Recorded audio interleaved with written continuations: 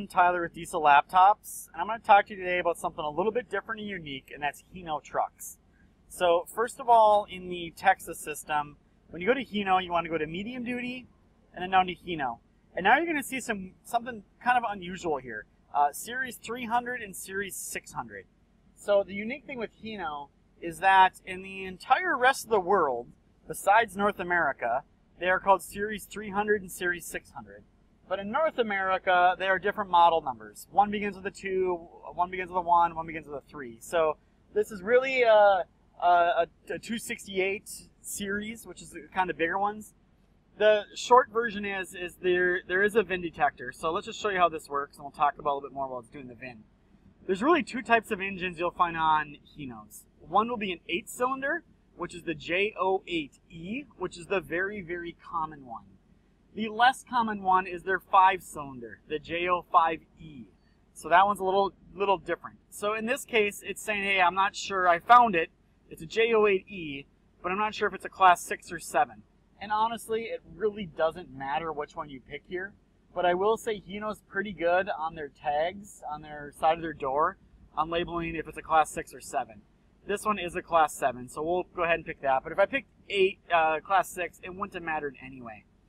The other thing with Hino is you could have multiple diagnostic ports. You could have a 9-pin, you could have an OBD2. You could have both.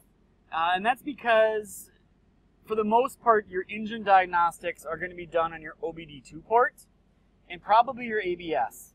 However, transmission is typically done on the 9-pin port. So as soon as you get to these import trucks, things just go a little weird and a little bit different, and it's hard to really know exactly what to do or what to pick.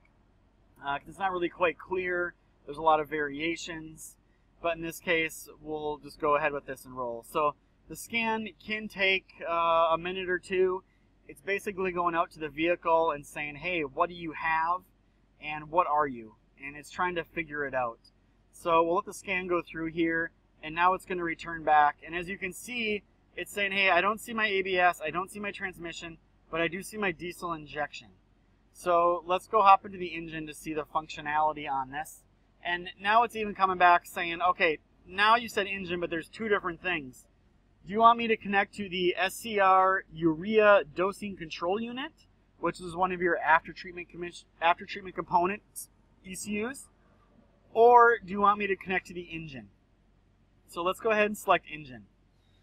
So again, it gets more complicated with these newer trucks. They have multiple computers doing multiple functions, and you kind of have to go into each computer system to see what it can and what it can't do. So we'll get hooked up to this guy here. And again, Hino J08E using the OBD2 cable, and we are connected to it. So let's see what we get here for information. So first of all, we're reading all of our live data. We should all know by this point you can double click and view live codes. You can go to dashboards and see a graphical, nice pretty pictures on what's going on with all the sensors and values. Let's go to faults and let's see what this unknown memory code is. So we have a code P0005. Alright, so TEXA is saying it's unknown. Let's go see what our repair information says. So our repair information is unique to only Diesel laptops. You really won't find this anywhere else. So let's go down here and let's go find our J08E engine for what we have. J08E 2017-ish model. And we have a P005, I believe was the code. Let's go double check ourselves. Unknown code, P005. TEXA is telling you it's unknown. However, the repair information from Diesel laptops, and by the way, this is the only place you can get this, does have quite a bit of repair information for P0005. And as you scroll down, you can see kind of the quality and the amount of information we have here. And at the end of the day, it's going to say this code was caused by one of these three things. Alright? So let's go back to the system here, show you the ECU info tab.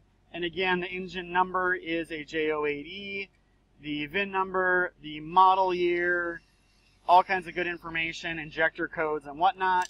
I go over to activations. I can run all kinds of tests and commands like my cylinder cutout